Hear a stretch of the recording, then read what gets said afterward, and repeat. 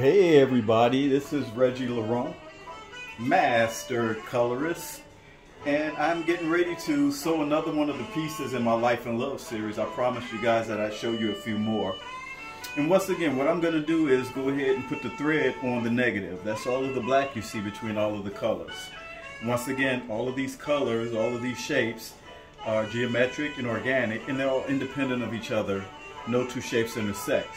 So what I'm getting ready to do is cordon every shape off with what I call my thread. This is a mixture of Liquitex titanium white, gel medium, and Liquitex varnish. And I mix it to a consistency so that I can squeeze it and it stays raised, as you'll see.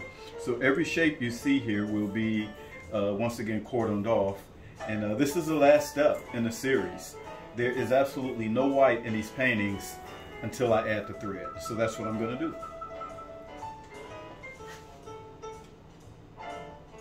And I take my time with this. It's you know, once again, this is the final step in the process. So if you get a glob, or you know, if your hand isn't steady, or if the mix isn't just right, then it won't come out right. So as you can see, this is just flowing and I'm just following the negative. Now of course I put my little twists and turns in there. That makes it a lot more interesting.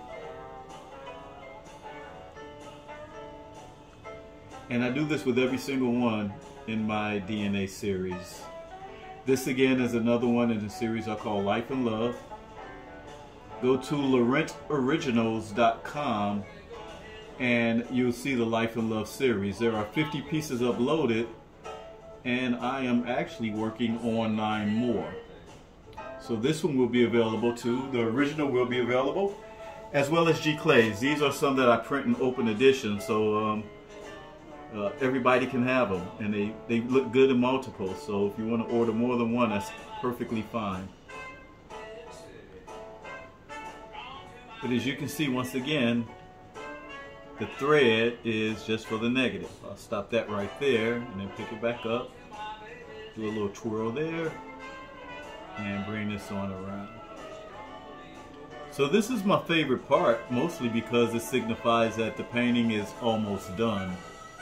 And once again, it takes about 2 days for this to really cure completely, because this is thick. This is, you know, as you can see, and it will dry in this raised position. And this is actually very expensive. The mixture of the paint, the gel medium, and the varnish is fairly expensive. Paint supplies are really going through the roof lately.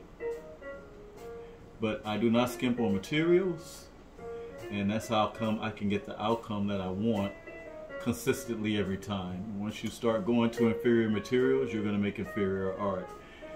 Thank you, Aaron Henderson, for teaching me that early in my career. And that's something that I stress to other artists. There are places where you may be able to skimp a little. Paint is not one of those places. It's just not. And as you can see, it completely transforms the painting. Once again, because it's completely devoid of white up until I sew it. And once again, every shape is cordoned off.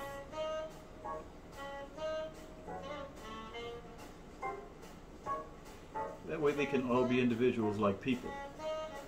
So in a way, each one of these is like its own little painting. And as you can see every single shape is self-contained. So I will take these to the end. That's the last thing that I have to do. And make sure that everything is buttoned down. This is looking pretty good. So yes, Friday night, working on Life and Love, and there's another one for you. I've got several more of these to do, and I will show you. Once again, this is how they start out. These are some that I blocked in tonight, so I'm working on some more, and the finished product is like that. Thanks again for watching. Don't forget, laurentoriginals.com if you want to order some G Clays, and follow me on Laurent Originals on Instagram. Y'all have a good day.